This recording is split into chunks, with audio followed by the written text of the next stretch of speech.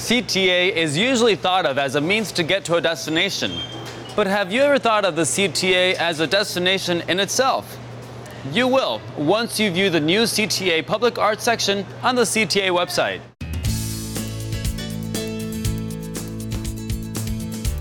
There are more than 50 pieces of art on exhibit at more than 40 CTA stations. People are familiar with the works of the stations they frequent. But now, much of the CTA's public art is highlighted on the CTA's website. On this website, you can actually take a tour. It's a tour of museum quality artwork without leaving your home, but it's also a way to map your travel throughout Chicago if you want to take an art tour. The majority of pieces featured are products of the federally funded Arts in Transit program.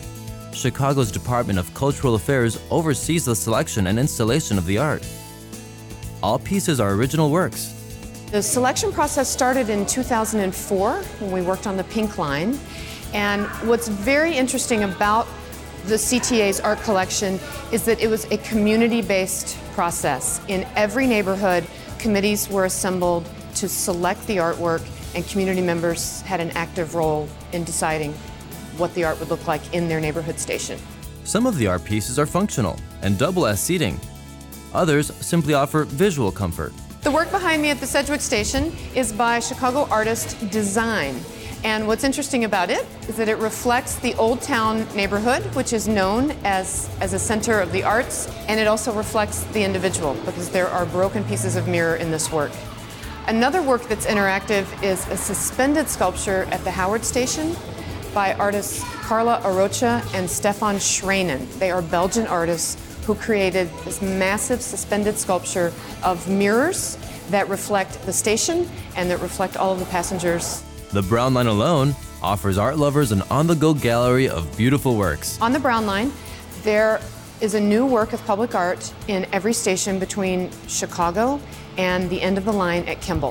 For the price of a CTA ticket, you can experience a wide variety of contemporary art by both international, national, and local artists.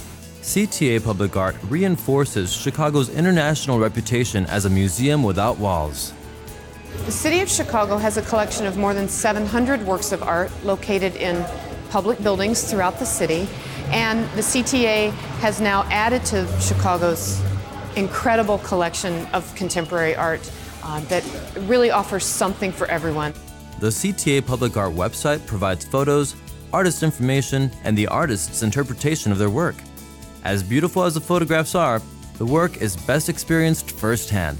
It's literally like visiting a museum, sitting at your own computer, and hopefully you'll be intrigued by a number of works, and that will inspire you to go visit a neighborhood other than your own and see the art at the CTA.